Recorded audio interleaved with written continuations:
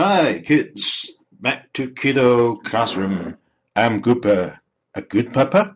I hope so. I don't know how you call your mother. Mum? Mummy? Mama? Mimi? Okay. I don't know how you call your father. Daddy? Dad? Papa? Puppy? I hope that you ask them to watch this video together. Here in the center, we have 9 rooms for you to learn maths at the moment. Take a look to your left. At the moment, we have a little library for you which contains books about math. When you go into this library, you will find some bookshelves with books on it. They all have beautiful pictures. Some even have voice to tell you what it's all about. All the books can be flipped like the genuine books.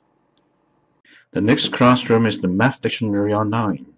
Up to now, we have 25 dictionaries for your reference.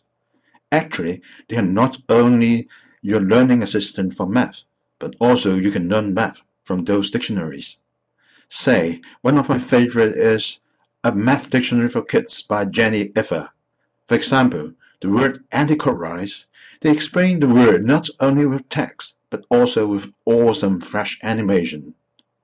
Then, the third room is G, Games Room. Here we will demonstrate some real game for you to play.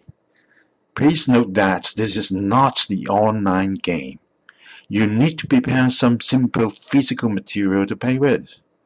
Just like the hide and seek we used to play, you don't need to buy expensive toys for it.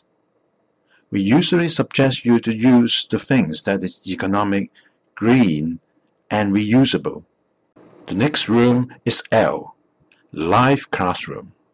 Like taking a rest in the living room, we learn math in our daily life.